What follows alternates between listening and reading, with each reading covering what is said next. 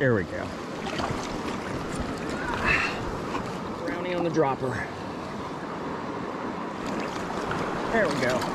There we go. The pink beaded waltz.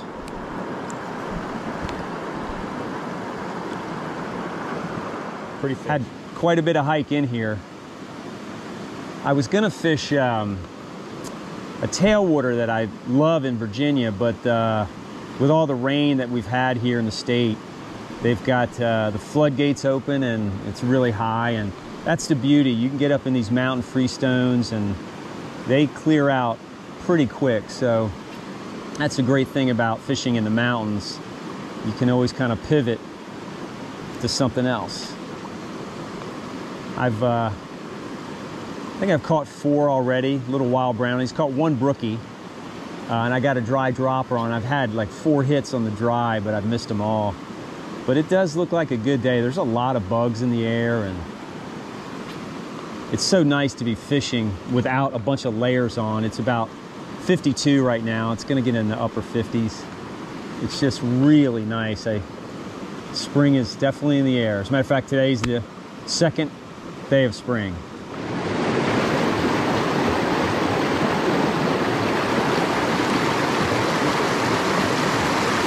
Oh, that was nice.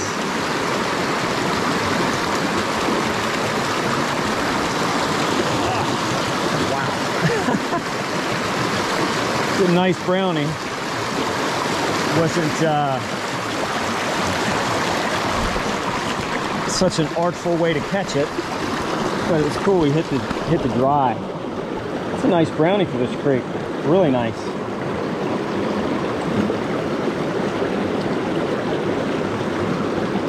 There you go. Beautiful color. That brownie was right in front of that rock. I mean, I had my dry come right down, and right in front of that rock, it darted out from underneath it and nailed it. That's pretty sweet. Just remember, when you're fishing and you've got these big boulders, that upstream side of that boulder, that is always a really great spot. A lot of people want to pick it up before it almost hits that rock, but let it go right to the rock. A lot of them hang. Oh, there we go. That's a nice fish right there. That's a real nice fish. Wow. Get up in this pool. That is a real nice fish for this creek. Nice.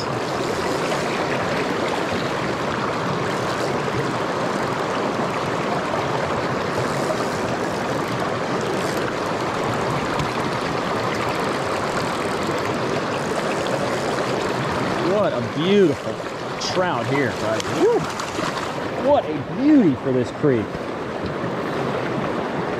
That is a beautiful fish for this creek. Wow. Look at that. That's a great trout anywhere. That is a great trout anywhere. That is just awesome. Look at that guy. Boy, that is a solid 14, 15-inch fish. Beautiful.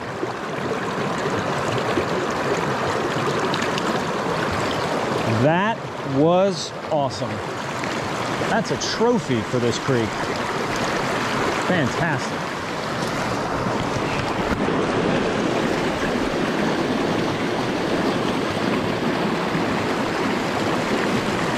Oh, I just saw one go after my dropper. I saw the flash of gold. It's funny, just shows you, my dry never even moved. I just saw the flash. You just think about how many hits you miss. It just shows you, it's just in the mouth and right back out. Boy, this brownie just came up and nailed the dry. That was an awesome, awesome strike. Came halfway out of the water. That was awesome. Really cool. Good looking fish too.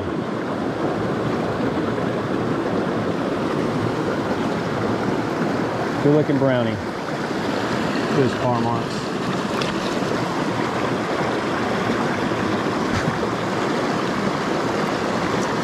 I go through a process.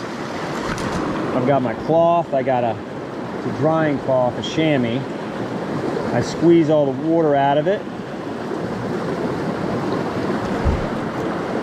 And then I have, it's the legs from a Pat's rubber legs. It's a good little hack right here. Just put that dry, hook the dry through it, and it gets all that water off. And you can see that's a CDC fly. It's completely dry now. But you can use a rubber band, but rubber bands, the sun, you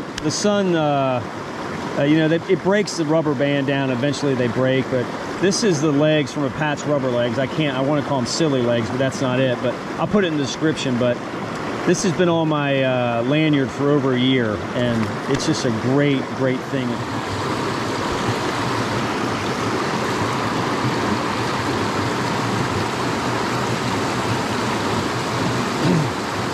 When you're working little creeks like this, little mountain creeks, I mean, especially when that water starts warming up, they can really be anywhere.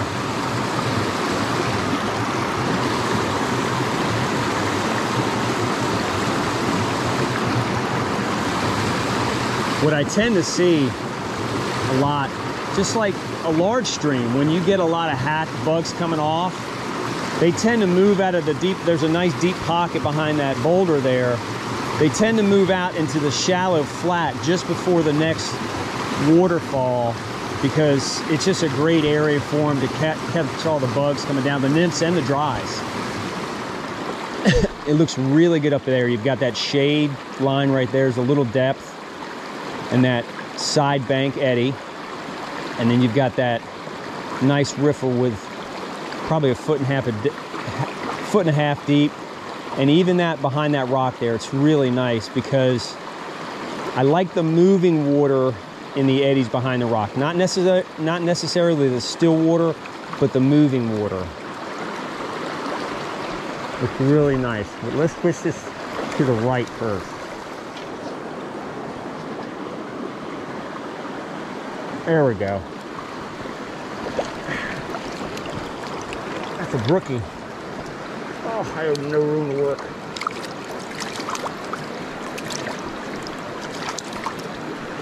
Come on, little baby. Good looking brookie.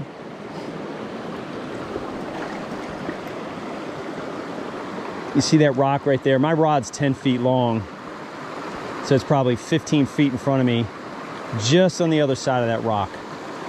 Nailed it.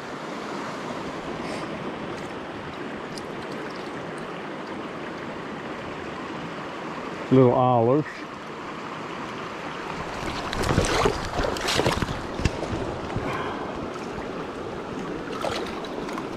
I don't know if you can see them right there.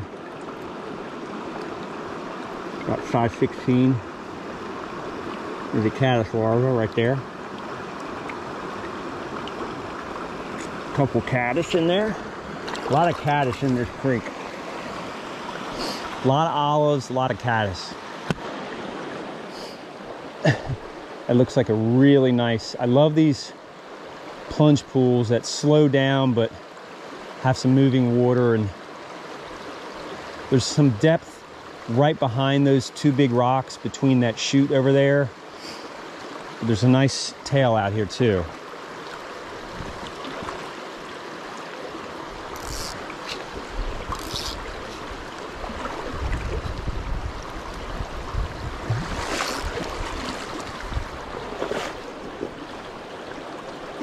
There we go. Whoa, hang on.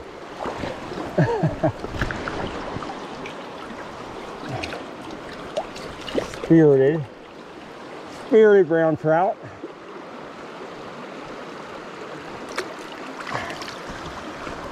Little sucker got me all tangled.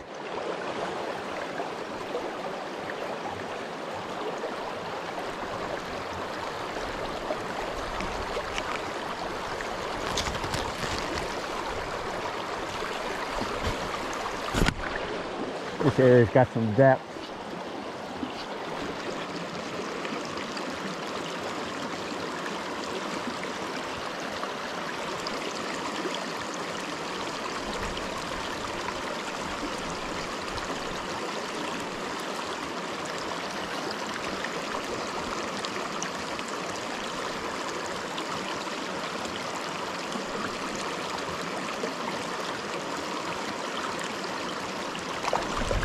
There we go. There we go.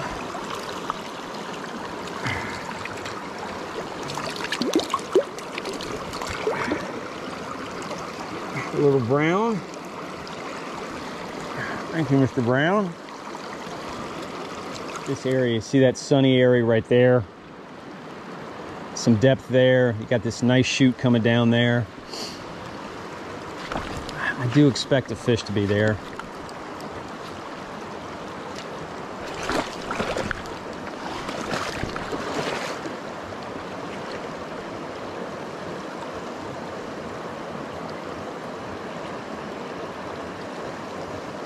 I like to work this riffly water until I get to the meat of the hole there.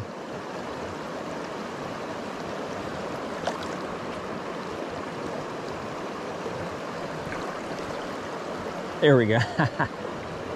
Boy, they're really coming up for that dry now.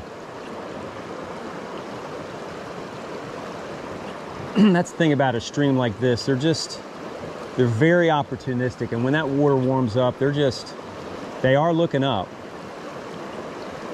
They're always hungry in here. That's why sometimes it really doesn't matter what dry fly you have on, because they're just opportunistic. But a caddis is always a good bug. Always a good dry.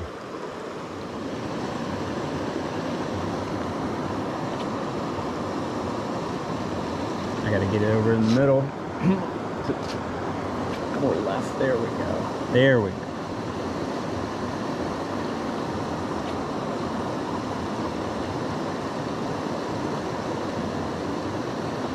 There we go. He took the waltz.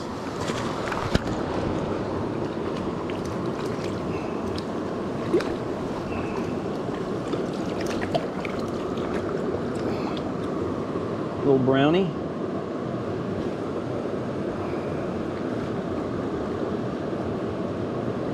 For my dropper, I'm using it's a size 18 pink beaded Walts Worm. Really love that bug. It's like a really nice area right here. Just want to get it in place. Some trees behind me.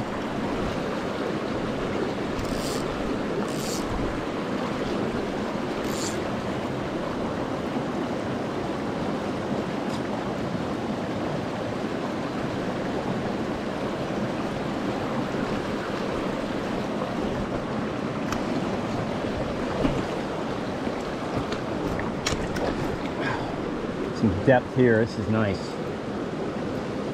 Work this edge to the right.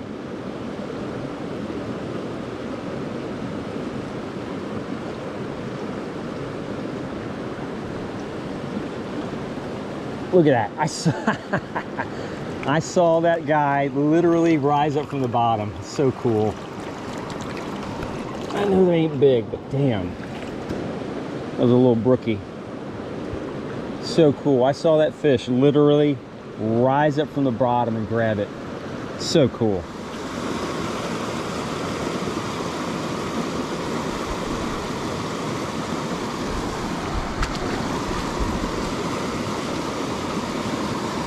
Look at that. There we go.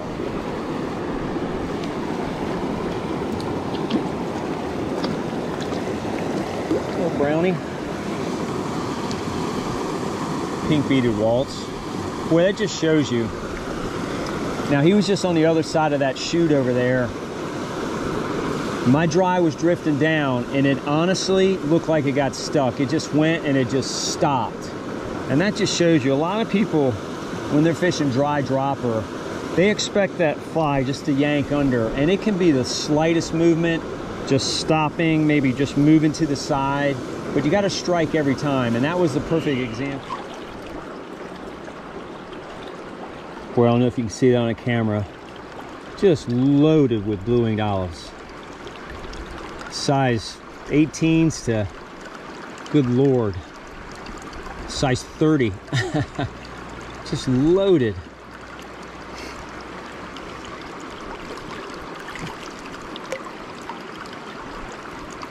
Really, really cool. I don't know if you can see those bugs. Tons of them. I just saw one rise right in the middle over there. I'm gonna get one out of here. I don't want to say guarantee, but I guarantee it. Just put myself out on a limb there.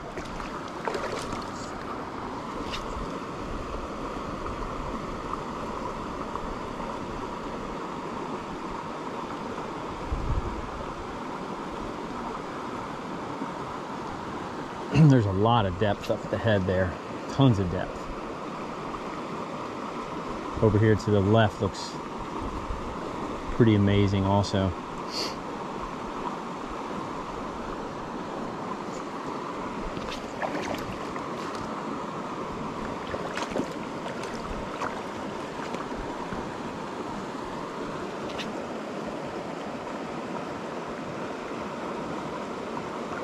There we go. There we go. That was cool watching him rise up. Not big fish, but damn, this is fun. Little brownie.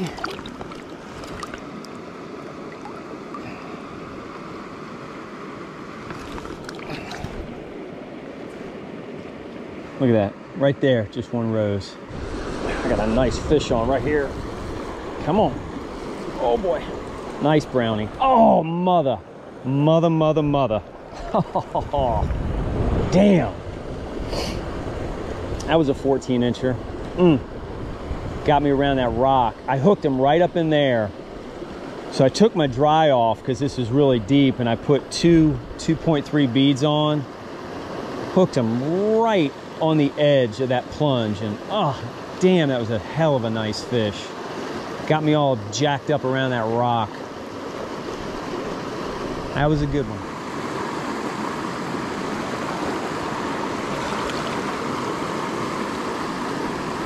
There we go. There we go. Whoa, nice. Nice brownie. Nice jumping brownie. Love that. Love having to take the net out. There we go. It's a good one for this stream. Look at that. There you go. Nice brownie.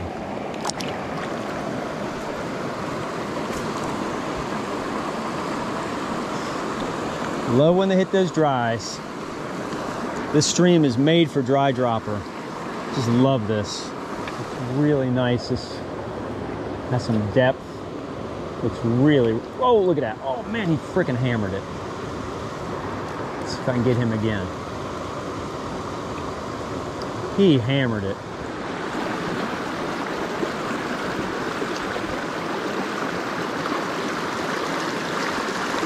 Oh, it's a good fish.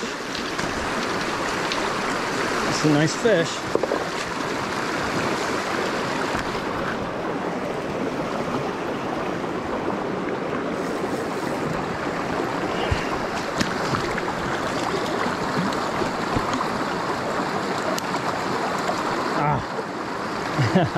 Look at him right there. You see him right there? Watch this. Watch this. There he goes. Ah, that's a 12-incher. That's all right. A lot of technical difficulties. Rod getting hung up in the tree above me and all kinds of stuff going on. All kinds of bugs in the water now. There, oh, he nailed it. Nailed the dropper.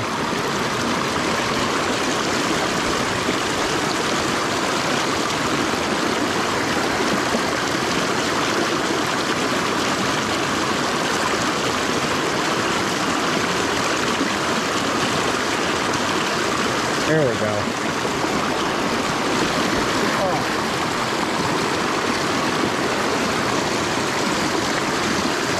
Brownie. Get him back up in his hole.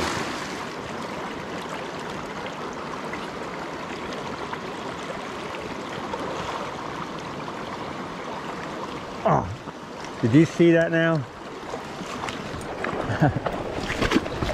He came out from that rock. Let me net him.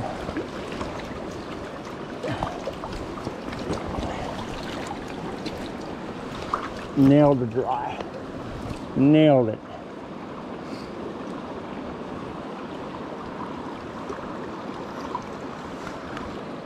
There you go.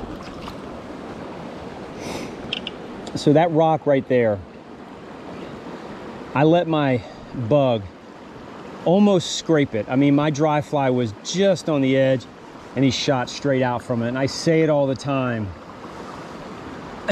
The best spot when you see these boulders and rocks in the river, the best spot is right next to it, either in front of it or scraping up on the side of it.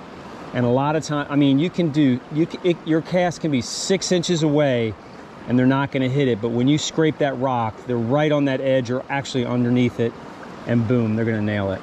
That was a great hit.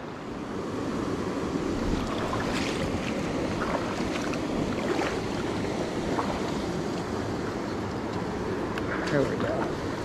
There we go. Hit the dropper. Nice fish. Nice fish.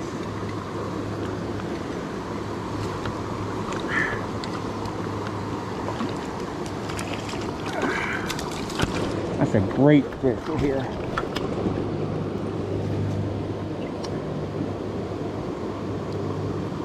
Pink bead right on the tip. Nice. Thanks, Mr. Brownie. Just off the edge of that current in that slower water. My dry barely moved on that one.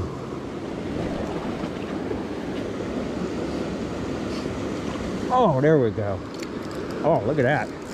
Got him on the reel. Nice fish. Nice, nice fish.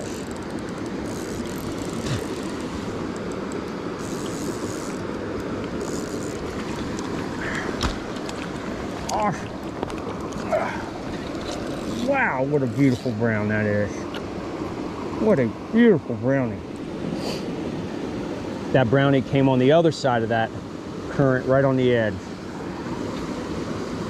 Just what a day. A lot of eager fish. Boy, it's a deep pool here. God. There we go. Oh, jeez. I was expecting a hog to come out of there.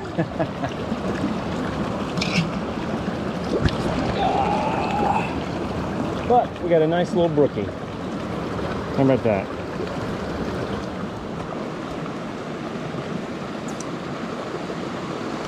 Oh, look at that. Oh my God, that was so awesome. That was a nice brownie too.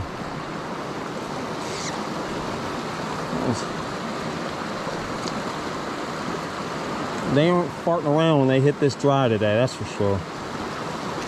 They are not farting around.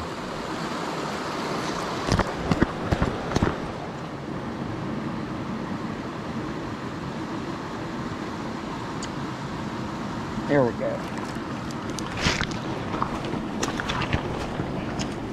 That dry barely moved. Barely moved. Pretty little brookie. God, they were just beautiful, beautiful fish, those brook trout. So I'm going to be calling it quits today. Just a fun day. Second day of spring. It was absolutely beautiful. I put my hiking boots on and hoofed it back into the forest, and ended up having this absolutely beautiful stream all by myself, which was really cool.